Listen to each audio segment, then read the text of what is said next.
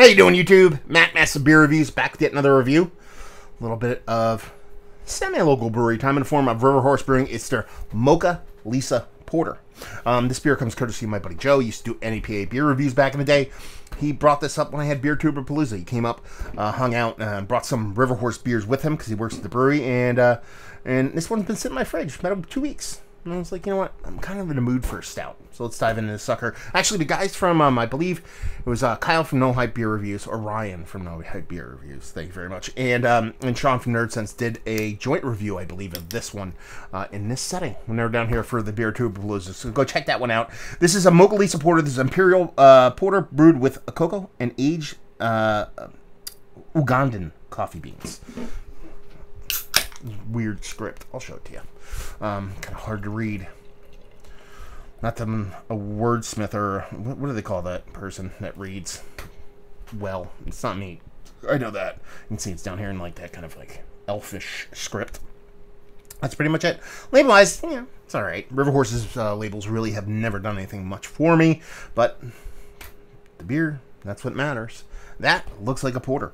Pinky finger. Malted malt ball colored head, rich dark body, tones of brown and mahogany going on. We're off to a good start. Let's get a nose. That's nice, man, because it does smell like a little bit of a robust kind of porter, like because this is high in ABV, right? I think this is like 9 and change. 9 on the nose. So yeah, but it does smell like a porter. A little bit of bittering porter, a little bit of a kind of a hop, not hoppy, but bittering, like kind of a roasted malt, like residual bitterness kind of thing from roasted malt kind of bitterness. You get a little bit of that soft vanilla, kind of makes me think of like a milk chocolate. Not getting a ton of coffee on this. You're talking about no date on a can, so I have no idea how old this is. But the nose really isn't getting me there.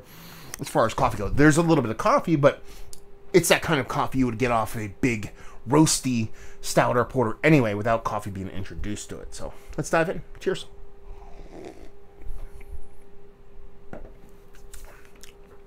Yeah, it's definitely a porter. And that's pretty cool. I mean, it's kind of like, you know, stout and porter is very interchangeable beer nowadays. A lot of people just kind of slap names on them. I believe the biggest difference for me, and what I kind of deem something being a stout and a porter, is a lot comes down to mouthfeel.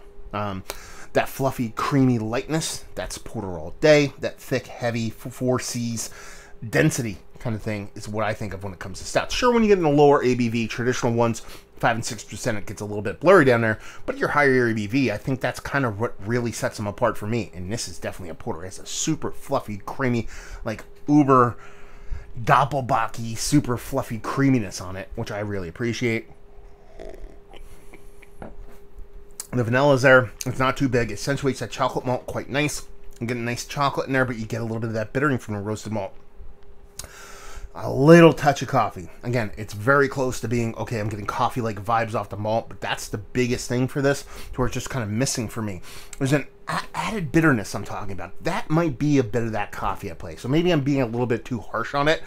It's not necessarily beaming with coffee flavor, but that bitterness comes off as coffee.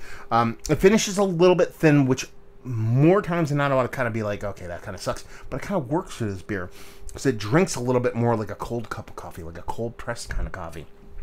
Even though you have that bitterness in there, you're getting this creamy fluffiness. You drink it and you swallow it, and it kind of finishes kind of quick.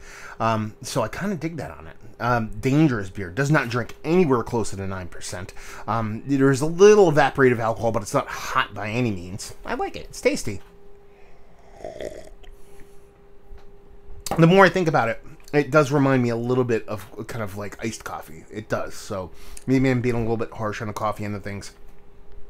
But I like the way the beer and the vanilla play and that additional kind of third level of coffee kind of work together, because it's not overpowering vanilla, but it's definitely there. It's like a cream and sugar thing going with coffees, which is how I drink my coffee. I know, blasphemy, but it kind of works that way, and I kind of dig it. It's probably one of the better Riverhorse beers that I've had, to be perfectly honest with you.